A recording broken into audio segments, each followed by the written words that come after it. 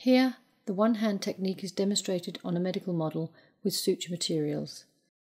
Start by turning the tip of the needle towards the shaft of the needle holder and fixing it there. While tying the knot, you will need neither needle nor needle holder, so that this way you are protected from needle stick injuries. By holding the needle holder toward the palm of your non-dominant hand, you can control the tension in the long end of the thread. Your thumb, index and middle fingers can be used to hold on to the thread. Hold the short end with the middle, index and little fingers of your dominant hand, while the palm is faced upwards. Then rotate your hand to stretch the thread between your thumb and index finger. Now use your index finger to make a loop with the long end of the thread and place the loop under the stretched short end, so the index finger is caught in a loop.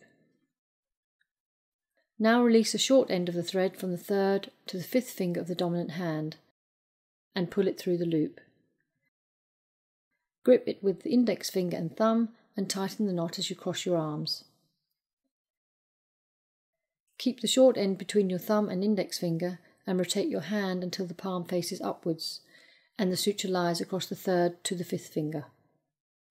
Also place the long end of the thread across these fingers without releasing the thread from the non-dominant hand. Bend your middle finger and catch the short end of the thread, which is briefly released from the thumb and forefinger, and thus flicked through the loop. Tighten the knot, this time your arms open. You have now made a square knot.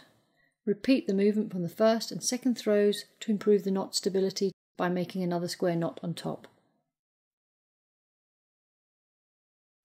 You will therefore cross your arms on the third throw and open your arms for the fourth throw.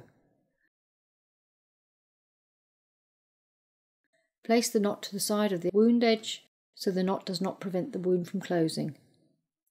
Cut the ends of the thread about 1 centimetre from the knot.